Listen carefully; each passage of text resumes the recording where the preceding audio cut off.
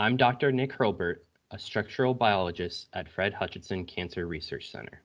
In March, the group I work in started looking at how the immune system responds to the COVID-19 infection. Most people are familiar with this model with the viral particle with these red spikes protruding from it. And if we zoom in on an individual spike, we show here a surface representation shown in the shades of gray. It looks a bit like a bouquet of ugly flowers.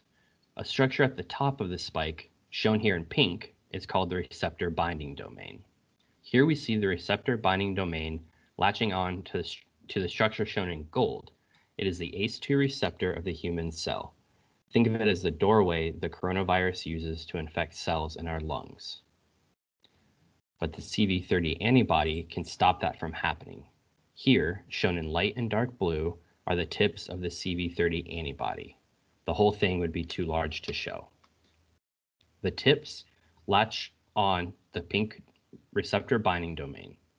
As you can see here, when the spike encounters that gold ACE2 receptor, CV30 is in the way.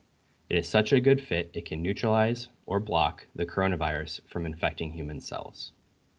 The CV30 antibody is not a vaccine, but it could be used as a potential therapeutic for people who are infected with the virus.